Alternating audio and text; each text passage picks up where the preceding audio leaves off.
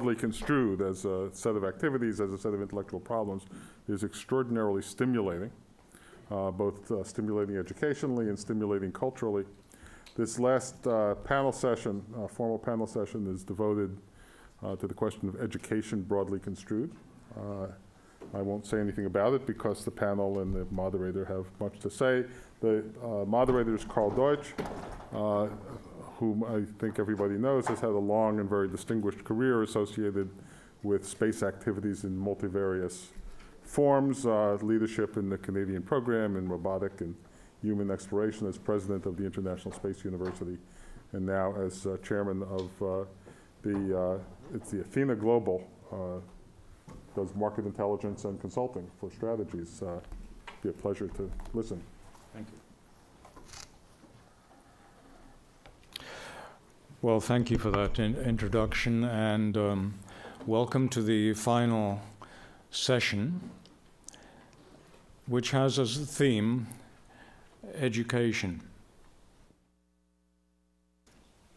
If I look at space activity, it really has two bookends. One bookend is education, and the other bookend is outreach. And current space activity has a lot of momentum. But if those bookends go away, the momentum goes away. So we have to rely on those two ends of space activity to keep it going. When we want to grow, when we want to increase momentum, we have to have more funneling in through the education system. And if we want it to grow, we'd better have a good output which provides the support for space activity in the future. So whilst we've had 2 good days of detailed discussions of what's happening inside the space activity field, particularly from the biomedicine point of view, we have to address the question of sustainability of the program and the growth of the program if some of the ideas of exploration that have been put forward are to become reality in a finite period of time.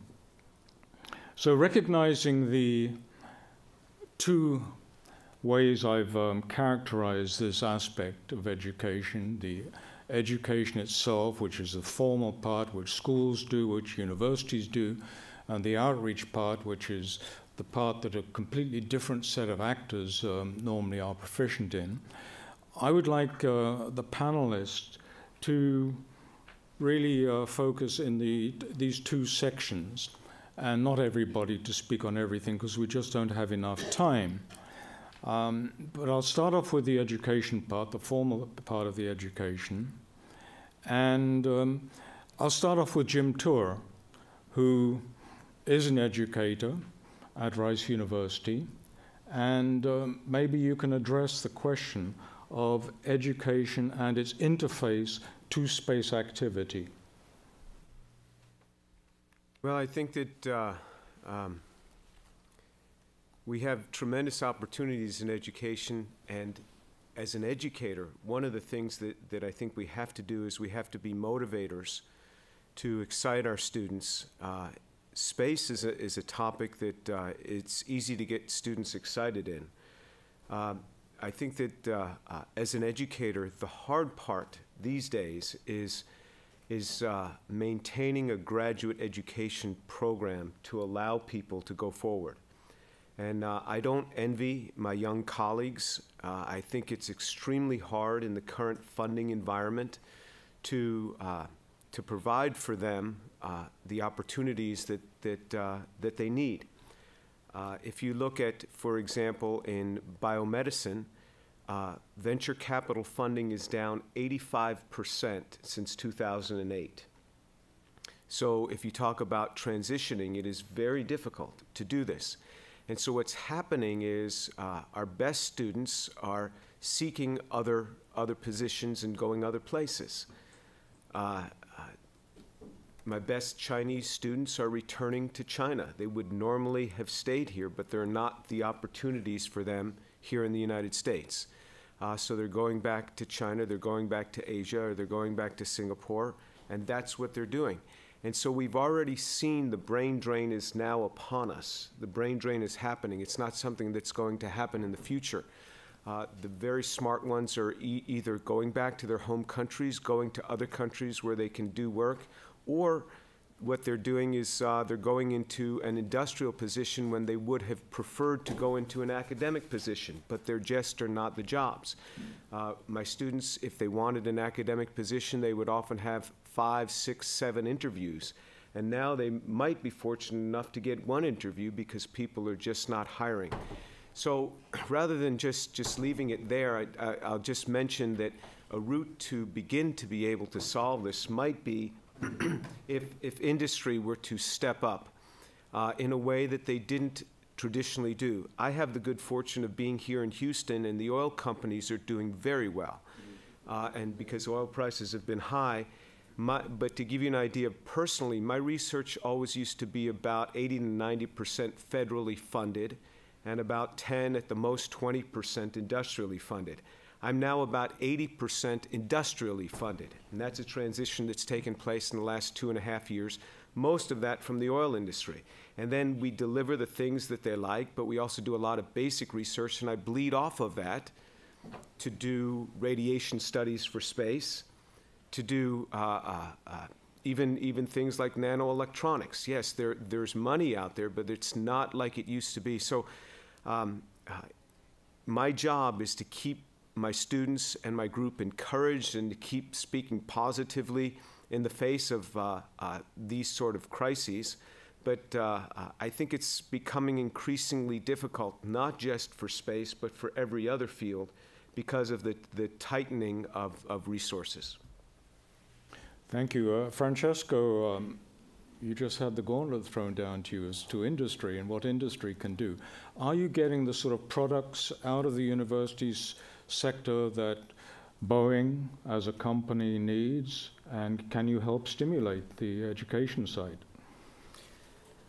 Well, I mean, in my day job, I'm a propulsion engineer for the Boeing company. The reason I'm here, though, is because I'm director for the Foundation of International Space Education. And what we're trying to do with that, we try to stimulate and promote both international cooperation and STEM education into young students, because that's a general approach to the education, the fact that people that's graduating now is finding hard to find a job. And for me, I'm from Italy, and we experienced that a long time ago. So our brain, we call fuga di cervelli. That means people study in Italy because the education in Italy was really good, and then they were all leaving because there was not really a job there. And now we're starting to experience something here as well. So, you know, study engineer, or, you know, STEM in general, it's a hard study. And so you go through a lot of pain to go through, and you do that for passion. But at the end, if you see that there's no way to go, and you start to see your brother or your older friends that finish education and cannot find a job, and maybe someone else that didn't go through all that education is working already and making 2 or 3 times the money, well, all is left there to continue to do that is your passion. So you have it or not. When I arrived to NASA, I noticed that there was great environment because, you know, working with people, you know, all very high level educated and engineer, and you could realize the outside there, they could have had another job, like in the old business, making like probably 3 times the money that you were making with the same education, but they were there, and they were there for a reason, for the passion. And I think that that's one thing that we need to continue to stimulate in order to get people to do that. On the other hand, we need to also try to promote and give them possibilities, because, you know, you cannot have one without the other.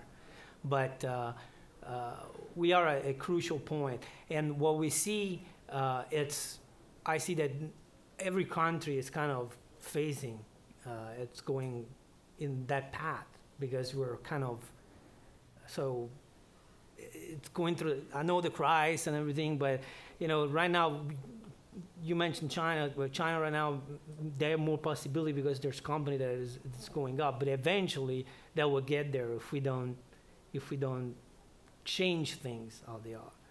And so it's good to look at both sides. So the side of, you know, stimulate the passion in people to go into this type of study, because we need, and many universities are closing entire department because they don't have enough students. And that's, so we're gonna have less engineer, and in the future, when then the job will come back, but then you cannot fill them with the people because now you don't have the people. So you'll have an opposite problem. So it's... Are the skills which are being developed in the universities, as well as the knowledge, are they meeting what the space sector needs? Anybody else like to pick that one up? We've talked a lot about some of the interdisciplinary, intercultural skills, teamwork skills, and so on. Carl, I'd take a shot at that. NSBRI, I work for Baylor as well as NSBRI, and we've developed a variety of programs, a portfolio of programs that we hope that we can provide not only the academic foundation, but the social skills that are necessary for these young men and women to be successful in their environment. 3 of them are sitting up there right now, and I can assure you that you're all the cream of the crop. You're all going to find work one day. The angst that's going through you with Jim correctly pointed out, if you can't find a job in the aerospace industry or the space industry, I'll hire you. So it's so rest assured that you have something to look forward to. But it's not only is the experience of these students coming to conferences such as this one to provide those growth experiences, Carl, that are so important for the young people, the networking skills that they've built.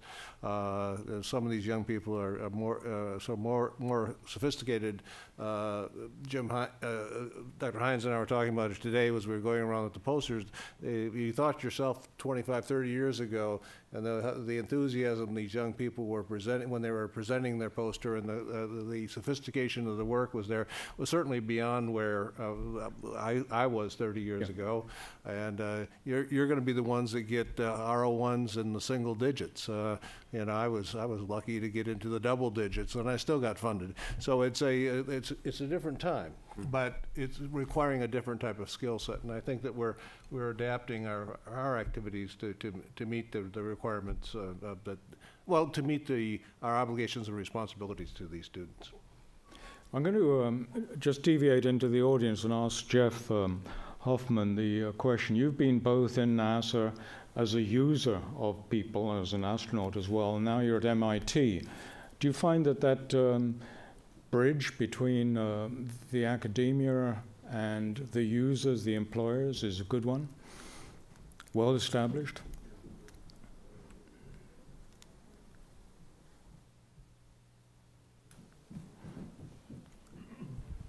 Yeah, I'm not sure exactly what you mean by the bridge. There's certainly, maybe you can ask the question a little differently so I know what you're asking me to respond to. What I'm driving at is the following, that NASA and the space sector have needs for people who've developed a certain level of knowledge and a certain level of skill. You have at MIT a number of probably the best students who come along. Are you finding that what you're able to add to their capabilities is allowing them to find good jobs in the sector? Yeah, okay. I have to say, you know, you talk about your best students are not finding jobs and are leaving. We don't find that. I mean, at MIT, we do get the best and the brightest, and they're finding jobs in the aerospace industry. So I don't, you know, from where we're sitting, it's not a crisis situation. I don't know what the situation is throughout the educational establishment, but they're clearly, and again, I'm in the aerospace engineer, aeronautics and astronautics department, so we don't get a typical cross-section of students. All of our students are really excited about aerospace. They want to go out and work for NASA, or actually even more so nowadays for the private space industry. We keep touch with the industry, with the users, with the people who employ our students to make sure that they're getting the right education. We try to have them work on projects in teams so that before they leave, they actually get the sort of experience in doing the sorts of things that they'll have to do when they get out into industry or into the government. And the feedback that we're getting is, I think, quite positive. As I say, we're at one end of the spectrum, but the situation from where we're sitting still looks pretty good. Very different from a lot of. We also have a lot of international students, and of course, that's a lot more problematic for international students to move into the aerospace industry. So if you have a Chinese student is going to have a hard time getting a job with Boeing or Lockheed just because of ITAR and security clearances and the whole thing. So I'm not surprised that a lot of them are starting to go back to China where there are more opportunities.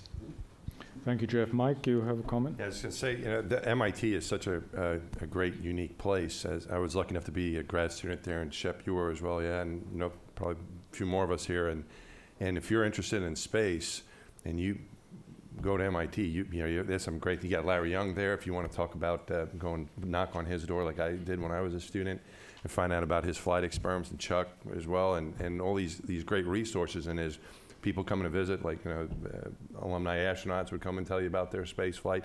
So if you had an interest in space and you went to MIT, or if you didn't have an interest in space and you went to MIT, I'm sure you probably attract a lot of those students. And with the courses you teach, Jeff, that you've been telling me about, it attracts a lot of the students who maybe didn't show, it's fair to say, maybe they didn't come with a space interest, but developed it when they showed up at MIT. A good recruiting tool that you have in the department, is that fair? Okay, so I don't think it's that way at other schools. My undergraduate university, Columbia, is a great school, but didn't have very much in the way of space-related education or projects. And a lot of my classmates that I went to school with ended up becoming stockbrokers and lawyers and other productive, make a hell of a lot more than I do, actually. I've got to stay away from the union. I can't afford to go out to dinner with these guys. So, but there's not that presence of the space program like there was at a place like MIT. And if there was a way, but I think there's a desire, hanging around the campus here at Rice, the students are interested in the space program, and we've just tried to revitalize the Space Institute here.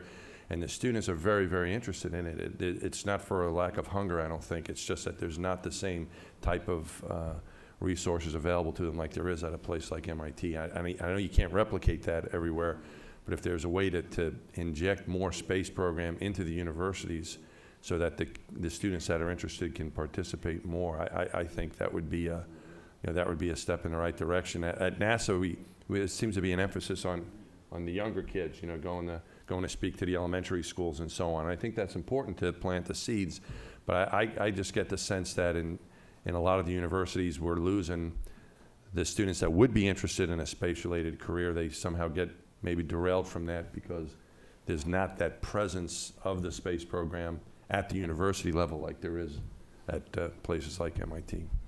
Thank you, Mike. Barbara, you wanted to. So I'll maybe share from the other side of the perspective, which is being at a state university that's known for its blue turf football field and a good football team. But we do not have a NASA center in the state. Our closest center is NASA Ames Research Center. And we also have a lot of students who come from families who did not go to college. But we have great opportunities there because we're able to take advantage of NASA and other opportunities that allow children, whether they're very young or whether they're college students, to engage in the joy of exploration and discovery. So the program that Bill Gerstenmaier talked about earlier, the SPHERES program, is something that our students get involved in. The NASA Microgravity University is something that our students get involved in.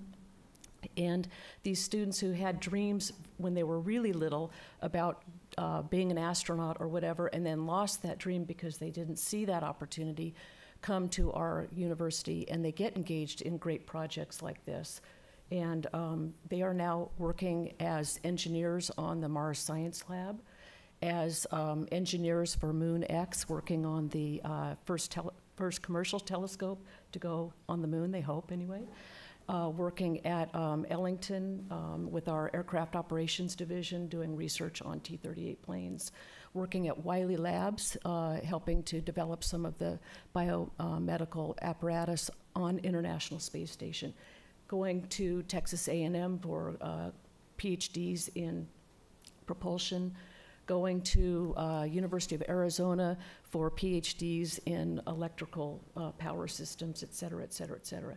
And the reason is because we've got the opportunities. And so my hope and desire is that our federal agencies, whether they're here in this country or other countries, will continue providing these opportunities. They are there, and if they go away, they won't be there. Thank you, statement. Jeff. Yeah, so just picking up on the idea of opportunities, certainly within the universities at the undergraduate and graduate postdoctoral level, there are points that have already been raised. What I'd like to talk a little bit about is in the preparation on the medical side, since this is a space medicine summit, that one of the things that I've been involved with for the last number of years has to do with undergraduate medical education and the introduction of a space medicine track at Baylor College of Medicine, where students take didactic lectures as an elective during their first 2 years of undergraduate medical education. They then participate in a journal club and then have a research opportunity. And if they stay in this track for all 4 years, when they graduate with their MD, they actually get a certificate in space medicine.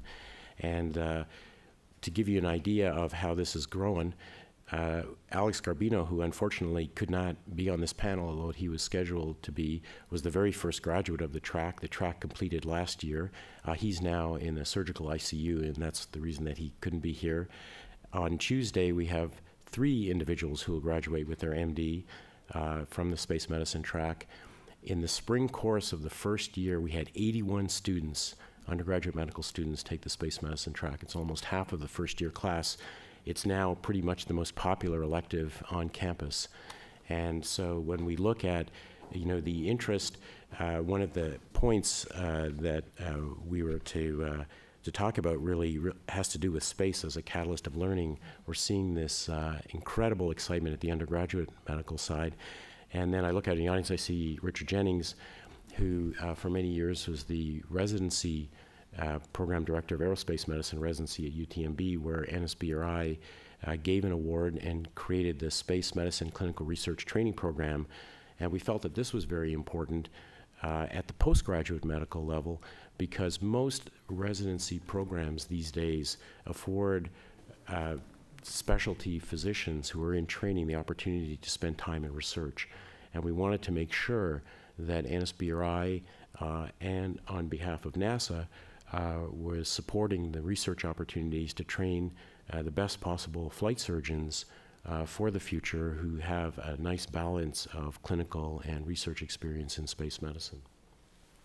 Thank you. Professor Bogomolov, how's it in Russia?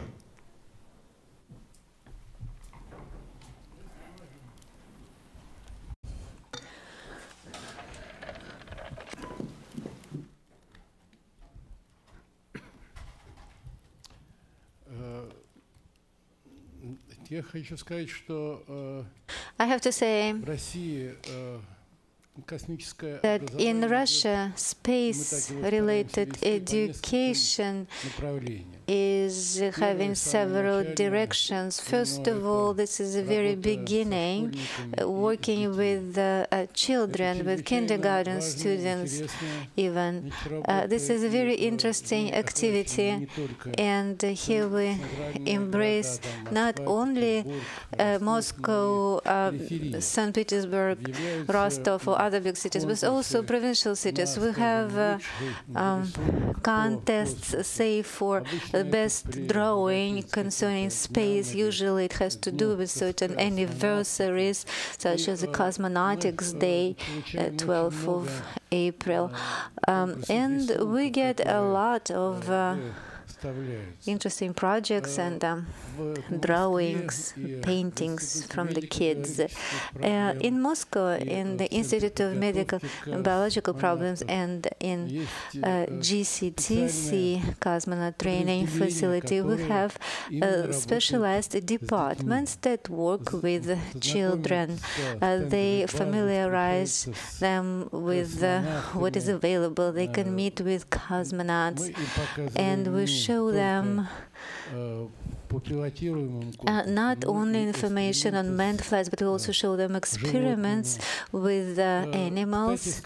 And besides, students participate in those contests that have to do with possibly being selected to be carried out on ISS. And we did have such experiments with butterflies, with bugs. When you look at those happy faces, the level of satisfaction is so inspiring. You really get overfilled with joy. As to higher, older students, I'm talking about university students. In the university, we have medical and biological department where our specialists from our institute read lectures. But that's not the only thing. We also work with a number of technical universities, Moscow Aviation Institute, where they also teach physics and such. So many of those people actually are interested in space-related subjects, and we try to encourage all this. But there is also a problem, and I'm concerned with it.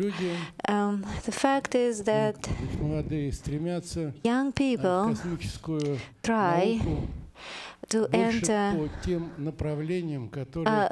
space science that will be most interesting for them. This is biology, molecular physiology, and we have a deficit of medical personnel because the structure of preparing physicians, say flight surgeons, is not effective enough. We're kind of getting just medical specialists. It's really hard to switch them, to reroute them to particularly space medicine. So we have a deficit in that. But in the Institute of Medical and Biological Problems, we have a department for doctoral degrees. We usually get new 10 to 15 people every year, and they're working on their doctorates. Every year we have a couple of conferences for young scientists, and specialists from other institutes usually are invited there, and they come over and read their speeches. Usually they talk about quite interesting inventions, and I would say that contemporary young people are quite different from our generation. Their mentality is different, their ambitions are different, and they criticize more, they speak more freely, they think more freely. This is all very positive. I have to say that we keep working with young people, yet the angle, the tendency is towards more application of some kind of skills for cosmonautics, but we do not have enough doctors. We have less and less physicians that are specializing in space, and we are concerned with that. Also, we had an open contest for cosmonauts where people were applying to become cosmonauts, and at the cosmonaut training center, Vladimir Ivanovich and myself were participating in that selection process. They need to be healthy, they need to be educated, they need to be knowledgeable, they need to be motivated, know foreign language, all of that. And we selected 8 or maybe 9 people, and right now, and they were selected from the large base. Right now, those 8 or 9 are undergoing basic training for becoming cosmonauts. Unfortunately, all these candidates, none of them is a student of a medical, biological department. They either pilots, or maybe they come up from other profession. They could be engineers, so they still have to learn anything space-related, and then maybe some aspects of being a medical specialist to an extent. I personally do not deal much with education, but this is, I'm telling you what I know. Igor Ivanovich Ushakov is the lead of space medicine so he can probably tell more. Also, there are other centers in the federal agency. So there is something is happening on. The work is ongoing, and however, we are lacking funds. We need some additional budgets, and also the administration of the Russian Space Agency is mostly concerned with the issues of today. They are not looking into the future as much as I believe they should. And this is my pain, and this is what I wanted to share with you. Thank you. Okay, Larry Young over there.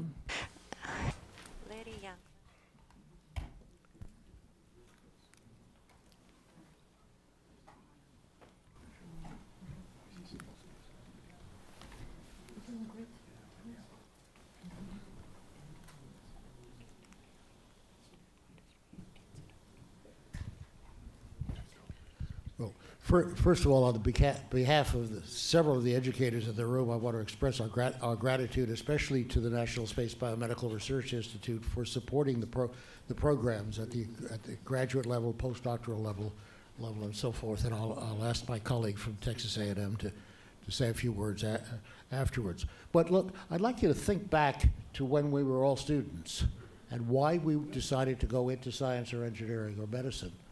You know, to go back to the words of President Kennedy on this campus, we did it not because it was easy, but because it was hard. We did it because it was challenging. And if there's one thing that space is challenging. It's exciting, it's fun, it's hard, and it's a matter of great pride when you know that a piece of scientific work or experiment that you worked on is in orbit, and you are seeing the data coming down through the center at Johnson or at Huntsville or something. That's a tremendous kick. And you know, my classmates who went to Wall Street make more money than I do, but they're all jealous of what I do. You know, and I think we probably can express that, and we can build on that. We can build on it and tell the students, yes, you will get a job. You may not be your first choice, but you will get a job. You will work in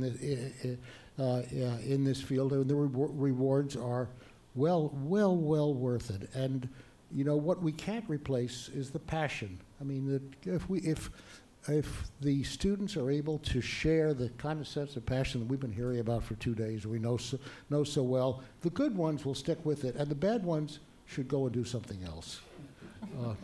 Right? Now, Carl, sitting in the back are a number of great students, both mine and others, as well as Bill Shepard, who wasn't bad either. Perhaps one or more of them would like to comment. He merges in very well. Right. But first, may I pass the microphone to Professor Bloomfield? Yes, please. Hi, I'm Sue Bloomfield from Texas A&M and associated with our NSBRI-funded pre-doctoral training program. And I just wanted to point out that sometimes an investment has unintended or unplanned for spin-offs. Because the program itself funds at our institution 2 new fellows each year.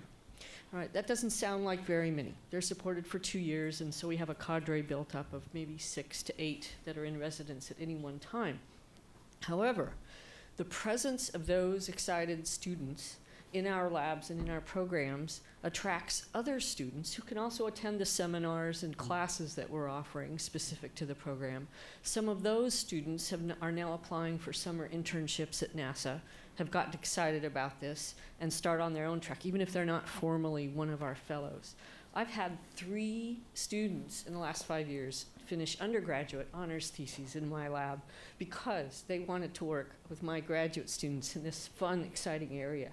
So it snowballs, and it has much more impact than I think we realize just from the numbers of fellows we have formally enrolled in the program. So it attracts some of the very best students. They know they have to work hard, but the passion is there, and that fuels them. And it sure is fun for us faculty to work with them as well. So it's a dynamic process. They get to interact with great colleagues at JSC. It builds research collaborations among the faculty. I got involved in radiation-related research. I never expected to be collaborating with radiation biologists. So it stimulates that interaction among the faculty, with JSC people. It's been, it's had amazing consequences in the broad educational sense, even for us older professors. Thanks. I just want to add on this will have to be the last comment on the education part, because I also want to spend time on the outreach. I just wanted to add a comment that, Susan is at one university, but I had NASA-related grants, and I had 10 students from different universities graduate with PhD on a NASA-related project. Thanks to NSPRI, I had grants, so I spun off some of my grant money to them, and that way I had an NIH grant, so I spun off some of my NIH money. So we had 9 students that received PhDs from different University of Oklahoma, University of Michigan, University of Houston, Texas Southern University, and Texas A&M. All of them worked on NASA-related projects. I think it's just how you motivate them. Thank you. Thank you. I'd like to move the conversation now to the public outreach side of things. In the past, probably 5 years, there's been a fundamental shift in communications. The social media has become incredibly important, and being skilled with the social media wins elections. What that really means is that social media is a way of getting support, getting votes. So one of the questions that I have of our panel members is, are we using these new tools of outreach that are becoming all pervasive throughout the world, which is well connected by internet? Are we using them well enough in space, or are we just sticking to the traditional means of outreach, which is well constructed, well thought out, small target type of activity? So who'd like to take that from the panel? Mike. Take a shot. Anyone know that Chris Hadfield just come back from space? Yeah. I mean, it's the way that he was able to reach out through the social media. Is it just in my house, or does everyone know about this? Because I remember my son, who, even though we're a NASA family and, you know, guys like Dan Burbank show up at the front door, you know, he's interested in the space program, but, you know, it doesn't really catch his attention as much as a lot of other things. He's 17. And on Sunday evening, this is how I base my, you know, it's a one data point, my own kid. That's good. But he says, hey, Dad, take a look at this. And it was Sunday night, and it was about 8:30, 9 o'clock. And he says, look at this, look what Hadfield's doing. And it was this David Bowie Space Odyssey. Has anyone seen this come out? And it was, you know, him singing. Have you seen it? Carl, has anyone seen this thing? Yeah. Have you seen this? Okay, all right, go ahead. So I go, so I go, has it gone viral yet? And he goes, it probably will be because it's on Reddit. I don't know what Reddit is, but apparently it's a good thing to be on. So sure enough, I mean, and then Monday morning I turn on the CBS Morning News, the national news program, and they're talking about Hadfield in space. And then he said, oh, by the way, they also did an emergency spacewalk over the weekend. But that was like an afterthought. But mainly was Hadfield, how much they love Hadfield with his singing to David Bowie. This is what happened. Okay. And excuse me, apparently the other news programs had it too. I guess ABC, all of them covered it. And then lucky enough we get to see these guys when they come back soon after, and I saw Chris and says, man, you know what's going on here. And he goes, yeah, and all of it, he had a lot of support to do that. Okay, so with his tweets that also were very popular that I would see quoted on the news programs, his son helped him out. He had a son who was very savvy, younger guy, you know, in his, I guess, mid-20s or so, who's savvy with the computers. And so Chris would send down his picture, just like all astronauts do. Dan, you probably sent down a couple million, right? No, seriously, right? You sent, but you guys take a lot of photos up there, right? And so, okay, so but the difference I think with Chris maybe is that he had help. You know, he had someone to, because you're busy in space, you don't have time to do that. You want to tweet, but you don't have that much time. It's not a priority necessarily. But he was able to ship these photos down maybe with a message, and then his son did the research. He was telling me that Evan looked into, like it was a picture of Ireland or something, he looked into the different towns that were in the image, and he would tell a little bit about the history of the towns, put that out there, would contact the newspaper, the local papers in that town in Ireland. And then Chris said, he gave me that as an example. That was like one of the first places they hit. And then his number of followers on Twitter went up by 20,000 as a result of that, for example. And that all of these and he said these towns want to see a picture of themselves from space about once a week, is what he said. Now, the astronauts can't keep up with all that, but the support he had was able to put that message out. And then with these music videos that he did, if you've seen that thing, I asked him about that, and he had a connection with someone who used to play with David Bowie, and you know, they were able to orchestrate the music and produce it like it was a real music video and get that out there on whatever the right channel was. So I think we have the greatest example of how you could use the social media. Now you might say it's a lot of fun and games, but at the same point, it attracts people's attention, so then they'll pay attention to what he's doing. And they'll see Chris for what he is. He's a terrific astronaut and a great role model and a good guy. They'll learn about that, and they'll learn about the experiments he did and the research he conducted, and it's all related, but was able to do that. And I think he was the personality to do it. He had the interest in doing it, but he also had a good support structure on the ground. It wasn't just like, you know, send me your tweets or, you know, tweet on your own, and it's like an extra chore. For him, I think he had enough support that it worked. So I think that's the best example we've had of being able to utilize that stuff. So would you recommend that every agency start getting some experts in social media to support crews getting the message out? I think you just need young kids. I don't even know if, you know, you need some young kids. I mean, we have a lot of experts that, you know, like, you know, I'm trying to, if I would have learned how to try to do it, you know, and I tweet, I was actually the first guy to tweet from space, kind of, sort of, but I didn't, I sent it down to PAO and they put it out there. So I have a lot of, relatively speaking, a lot of Twitter followers.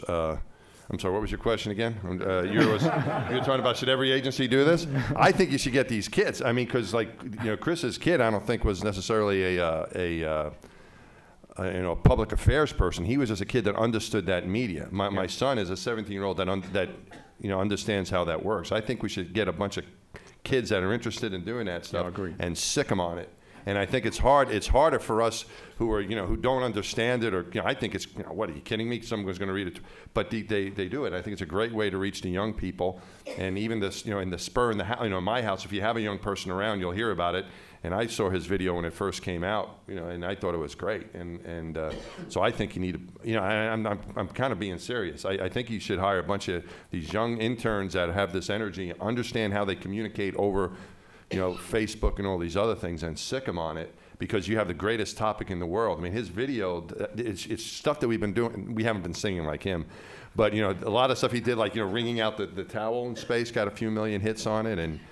And his all of his stuff is, it's great. It's because it's in space, and he's floating around, the guitar floating, and whatever else he's showing.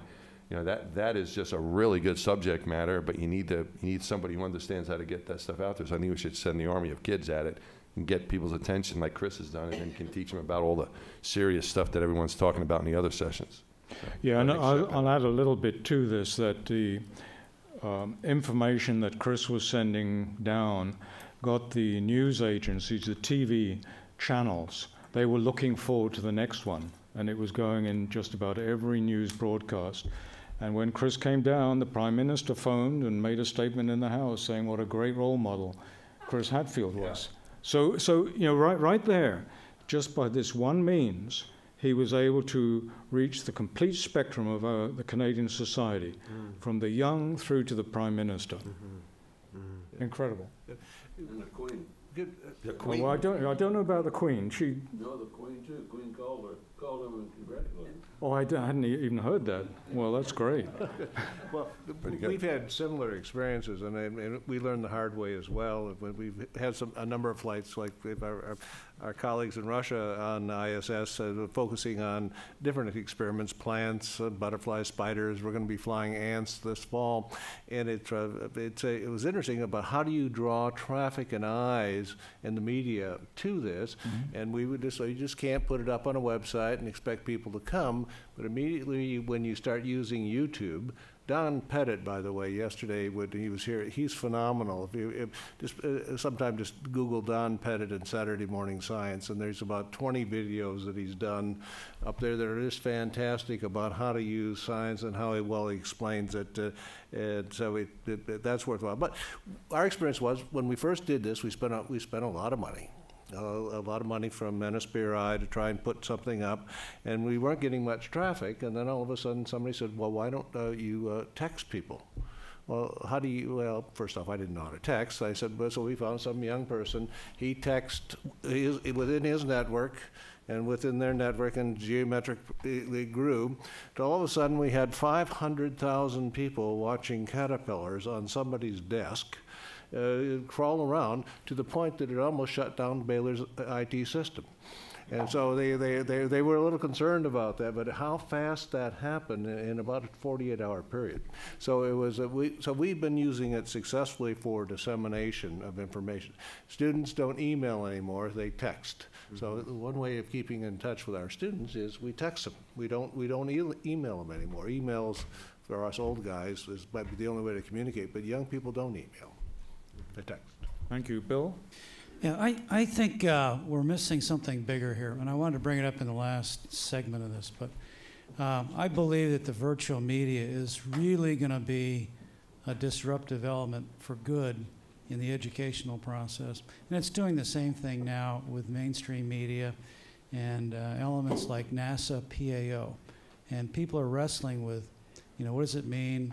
How do we employ it? How best to use it? But this is a glacier that's moving across the planet, and we're behind the curve, figuring out that it's a good thing and how to leverage it. I think fundamentally, academic institutions, 20, maybe even 10 or 5 years from now, are going to look totally different because of online courses and things that are structured in the virtual environment. I work a lot in the defense and intelligence sector. It is completely disruptive to have this technology in those arenas because you have people at a very low level who know as much as the generals do, and that is incredibly disruptive. So I think I think we should kind of step back from this and not worry too much about whether we're tweeting or not, and try and put a wrench on this thing from a strategic point of view. Thank you. Any other panel member on the outreach side? Barbara, you had? Well, I just want to echo the other comments. You know, we saw this wave coming a number of years ago, and then totally revamped NSBRI's window to the world by having Twitter and Facebook and YouTube downloads. And to give you an idea of the extent of the power of YouTube, similar to Chris Hatfield's video, was in one of Richard's program at UTMB. John Clark is one of the mentors, and he had a group of the UTMB aerospace medicine residents working on the Red Bull Stratus project, and it's leading to about 10 scientific publications. But what they did was, when Felix Baumgartner had his supersonic freefall flight, when he went to Mach 1.25, it was picked up by YouTube and watched live simultaneously by 7.1 million viewers worldwide, and it was the largest YouTube video that was shown in terms of the number of simultaneous viewers. But there is an example of there was essentially you know, an aerospace medicine event that was being broadcast live, and it was really incredible. Yeah, that was the #1 viewed video. But #3 was Don Pettit and Angry Birds. Seriously, he was #3, 119 million views. Where is Don? He's in the garage fixing something. But he had 119 million views with this Angry Bird thing, which is, Dan, you know about this, right? Didn't you have them floating around when you were up there? So they had, you know, that was #3, but Felix was #1, but, you know, we were far behind. Oh, that's great. That's really great. Let me just ask a question. Do any of you know the TED series, TED? Yes. Yeah. They're normally interviews of people who've got energy, ideas, and they have a huge following, and they're posted on YouTube after they've been interviewed. Is that a vehicle that we should be getting our best and brightest and most capable communicators to use more, because that resides and it stays and it keeps on getting looked up and it's cataloged? Right. Well, I mean, certainly, and in fact, a number of the ISMS participants, John Clark and Scott Dolszewski and a few others, have done these TED lectures and have, you know, packed the house and had standing ovations, and I'm sure others on the, you know, have done that as well. So I think they're great. Hi, I wanted to follow up a little bit on Bill Shepard's comments and tie them together with exactly what you asked here, Carl. There's a huge move in that direction, at least in the medical schools and in the medical science areas. We are turning things upside down. For those of you who don't know me, I'm with the Association of American Medical Colleges. And we are literally turning things upside down using those kinds of approaches, and not only the TED Med approach, but bringing it into our own meetings.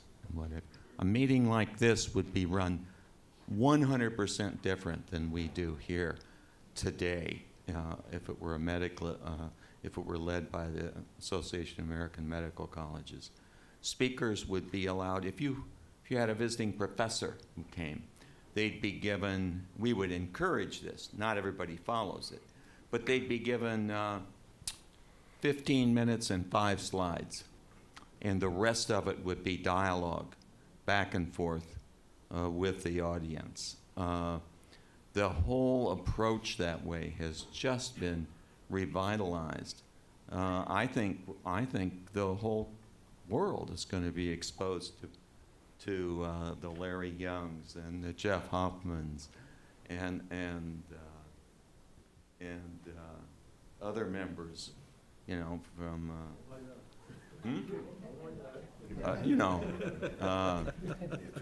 Chuck Omans, etc., from that we were talking about earlier. I mean, is Coursera now 105,000 students on these courses? We just had a recent discussion that I was in about teaching biochemistry in medical school. Now, this involved a dozen people talking about it and saying how many professors are we going to need in our medical schools to teach biochemistry, not to do the research, but to teach biochemistry. And one wag in the group said 3 for the nation. That's probably an overstatement, but it started about how many would you need in a medical school to actually teach it. And I think it's a revolution, and we really need to be a part of it in our educational programs in order to stimulate the audience that we want to attract.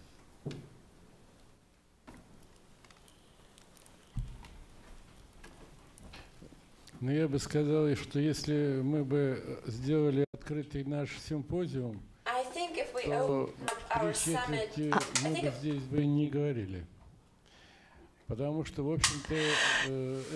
think if we open the summit initially, probably would open it differently. We would probably talk about problems mostly. I think the problems or issues should not be broadcasted over social networks, and also outreach is.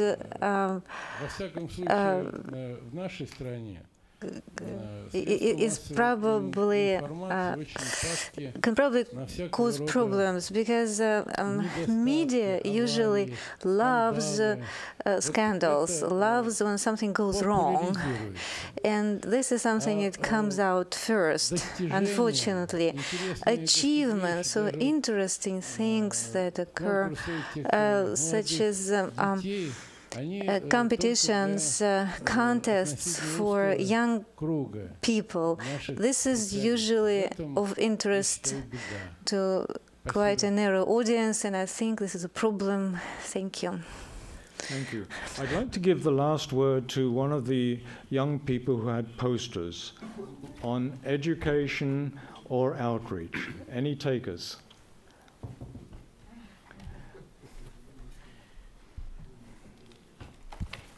So I think I know what Reddit is, and I think Jordan does as well. And I think these social media kind of ways of outreach are incredibly useful. Oh yeah, I think these the social media is very useful, but we shouldn't forget the personal interaction. I know that some of our professors really encourage us to go and do outreach in the more traditional way, and you can reach students. I mean, you know, when someone watches a YouTube video, they're like, yeah, that's pretty cool, and then they go and watch the next YouTube video. But if you're talking with students or engaging them or giving them some way to follow up with what you're telling them, that's how you're going to keep their interest. So. Okay, thank you very much then. We've come to the end of our hour. I appreciate the inputs from everybody, but let me try and summarize first of all what I heard.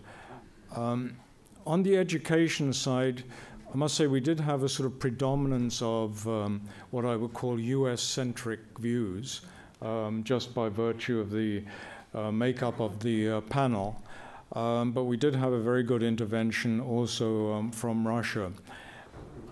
And it's clear that we can no longer assume that the education system is going to go and provide all the people that we need. There needs to be more interaction, I think, between the eventual employers of the products of those students with the universities to make sure that things are well meshed. And at the same time, I think coming around to the other end, the public outreach side of things, it's clear there's huge potential for us to do better, to get more support, and that, of course, will close that loop so that at the end of the day, the 2 bookends for space activity will allow positive momentum to grow. Thank you for your attention. And thank you, panel members.